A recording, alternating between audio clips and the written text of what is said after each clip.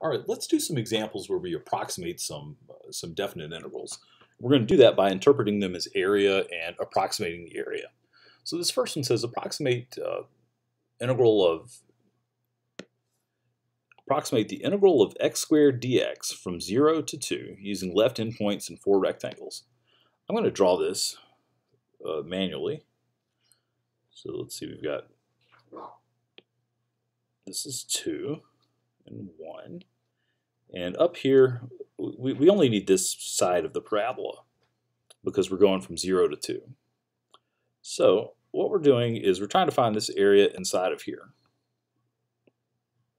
using 4 rectangles and left endpoints. All right, so let's draw in the rectangles. Let's see, we're going to have, these are places. And for the left endpoints, that means for this first rectangle is going to go from here to here. The next one's going to be here, and here, and here. So our approximation is going to be these 4 rectangle areas. It's not going to be a very good approximation because it's obviously leaving out a good bit of the area underneath the curve. But let's calculate. All right. So let's see, what are the widths? Or actually, let's don't do that yet. Let's look at the sums here.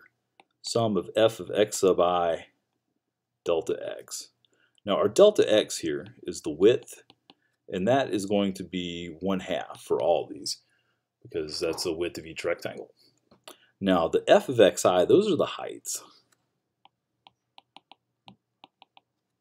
So let's see, the height of this first rectangle is obviously 0. The height of the next rectangle here is, tell you what, let me write this out.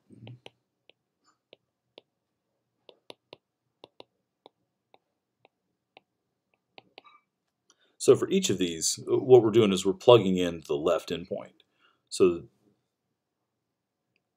here we plug in 0, then we plug in 1/2, and then 1, and then 3/2. So that's going to give us the area. Now notice this 1/2, I can factor it out since it's multiplied on all of them. And what we were left with is 0 plus 1/4 plus 1 plus 3/2 squared is 9/4. So if we add that up, we've got 9/4, 10/4, 14/4. So that winds up being 7/2. Or no, 7/4. And that is our approximation. Now, let's use the online calculator to check this. All right, we're looking at y equals x squared. We're going from 0 to 4, or no, I'm sorry, 0 to 2 with 4 rectangles. If I draw those rectangles in, it gives me those. And sure enough, it gives me 1.75 for the approximation. So that's checks that this is correct. We got the correct approximation. To get a better approximation, there are different things we could do.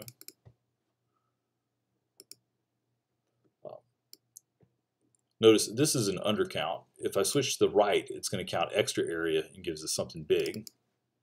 If I switch to using the midpoints, it gives us something that's a better approximation. But if I leave it on left endpoint and I use a lot more rectangles, we get a better approximation. And it looks like if I'm using, let's see, 40,000 rectangles, it looks like 2 2/3 is probably the exact area. All right, let's go back to the next example. The next example says use the online calculator to approximate sine x dx using left endpoints in 100 rectangles. So let's do that. So if I put in sine x, we get this. And they said to go from 0 to pi. So what they're talking about here is 0 to pi. On this thing, you can just type in pi, and it'll interpret it.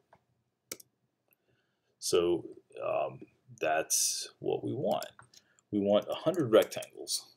So if we do that, we get this, and notice the we get for our estimate as 1.99983, etc. So what do you think the actual answer there would be? Well, it looks like it's, I mean, it's close to 2, but let's see if by using more rectangles, if it gets closer to 2. If I put in 1,000 rectangles, yeah, we get more 9s there. Let's jump up to 100,000 rectangles and see if we get more 9s. Oh yeah. And finally, 1,000,000 rectangles. If I put in 1,000,000 rectangles, it gives me 2. It's still giving an approximation. It's just the approximation is, it turns out the actual answer is 2. And this is given an approximation that's close enough that through round off error, it gives us exactly 2. All right. So what we've done on these two was approximated some areas and used those to evaluate some integrals for those two examples. What we're going to do on the next video is look at using geometry to evaluate integrals. And so we'll look at that in the next video.